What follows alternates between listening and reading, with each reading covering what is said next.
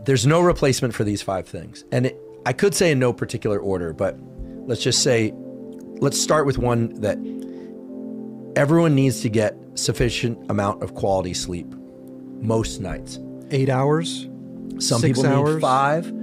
Most people need between 6 and 8. Teenagers, young kids, let them sleep as much as they want. Here's the thing. I'm a night owl. I love to, I go to bed later. It's okay. Whenever allows you to feel functional for your life. Okay. Okay.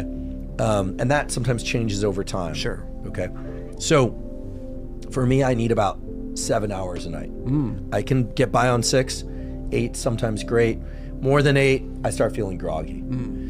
So try and get that most nights of your life. Nobody's perfect. Okay. Nobody's perfect and things happen. Sleep, very important. Sleep is very important. Try and make sure you're getting sleep. If you wake up in the middle of the night, use Reverie or NSDR or some other tool to help you get back to sleep. And we have a sleep toolkit at hubermanlab.com, completely zero cost. You don't have to sign up. You can just download it. It has all the stuff to help you optimize sleep. Okay. Okay.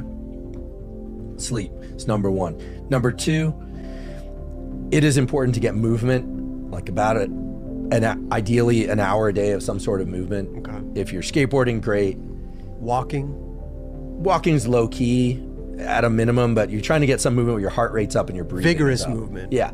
So skateboarding could be many hours, but depending on, but an hour a day of weightlifting or running or cycling or Brazilian Jiu-Jitsu, if that's your thing. Or, jump rope. What's that? Jump roping? Jump rope is great. So vigorous movement. Movement. Get Yes. some movement. Get your heart rate up. Get your breathing up. Okay. You'll live longer. You'll feel better. So many reasons. Beautiful. Cardiovascular health, brain health. So many reasons. Okay. So sleep, movement every day. If you miss 1 day per week, that's okay, but then get right back to it. Just figure out a way. Okay. Hotel room, doesn't matter. Could be burpees, could be jumping jacks, whatever. Next one, sunlight. Get some sunlight in your eyes, ideally in the morning. If you wake up before the sun comes out, flip on bright lights and then get outside once the sun is out. Just get as much sunlight as you can. Wear sunscreen if that's your thing. Some people do, some people don't. But just so don't burn, don't get skin cancer, but get sunlight in your eyes and don't stare at the sun. Gotcha. You'll know if you're staring at it too long because it'll hurt. Nighttime, reverse that. Nighttime, limit the bright light exposure. Dim those lights. Maybe buy the inexpensive red light bulbs. And really, like the cheapest ones are great. You're really just trying to get dim red light. If you want to do red light therapy, that's a whole other discussion. Okay, so then it's sunlight is the third.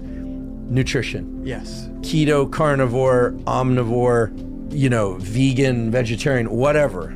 Just try and get 75 to 80% of your food from non-processed or minimally processed foods.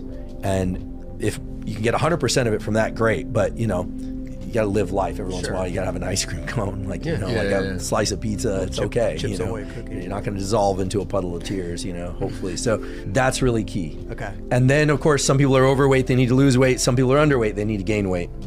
Some people don't like to eat early in the day. I don't really like to eat breakfast. I'm more first meal around 10, 11. Me too. But like today, I knew I was coming here and I was kind of hungry because I went to bed so damn early last night. So I ate on the way here. Okay, so figure out what works for you. Then the next thing would be, so we've got sleep, movement, sunlight, nutrition. Yep. Social connection. Social connection. Just do what you can to make the interactions that you have online and in reality with friends, with family, like as healthy as possible.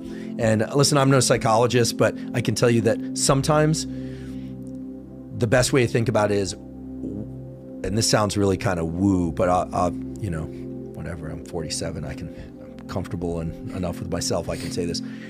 I believe as being as in contact with people as allows you to be in your most loving stance. And sometimes that means not at all, right? There's some people in order to continue to love them at all, you just cannot communicate with these people. Some people, because you have to communicate with them and it's a nightmare, you just try and make it as minimal as possible. Other people, you adore them, spend as much time with them as you possibly can. Right. I really mean that. Like your friends, your family, like your partner, whoever, like your kid, if you adore them, spend as much time with them as you possibly can while not giving up your profession and your health. Sure. Right?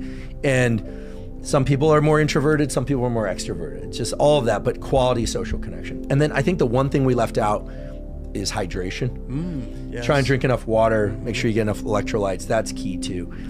Once you have those things in place and you make, and I would list them out. I'd certainly list them out, and I'm just like, am I paying attention to these things each day? Because when I don't, I start to veer more toward the kind of high performance stuff. Because yes, get your cold shower, your ice bath, but if you're doing that but you're not paying attention to your sleep or you're eating not well, well then you're focusing on the wrong things. But those 5 things are your core of, they're going to give you buoyancy. I guarantee if you do those 5 things, pay attention to those things every day, there's 0 probability that you're going to fail overall, right? There's just no way. Your mental health and physical health is going to benefit. It's inevitable. The issue is that people start thinking about what's the magic solution. And the one exception to this is if somebody is so depressed or in a psychotic episode, or they're just so like pinned down by trauma, that's when you really have to say, okay, there's some other interventions. But I think that the great success of a guy like David Goggins, who I happen to be blessed to know and is every bit as intense as he appears, I always say, and it's true, is that he was really back on his heels in life, like super overweight, working a job he hated, all this stuff, hating himself. And rather than say, okay, I got to get my life in order and then I'm going to start doing all the things to take care of myself, it's like light bulb went off and he started taking care of himself. Right. I mean, and tons of running, but taking care of himself as a way to feel better, to be able to go do more. And so we tend to get it backwards. We think when we're back on our heels, we need to like fix the problem and then get forward center of mass. And these are actions and you do every day. And again, there's 0 cost. I didn't invent them. Right. I'm just here to share them where I can.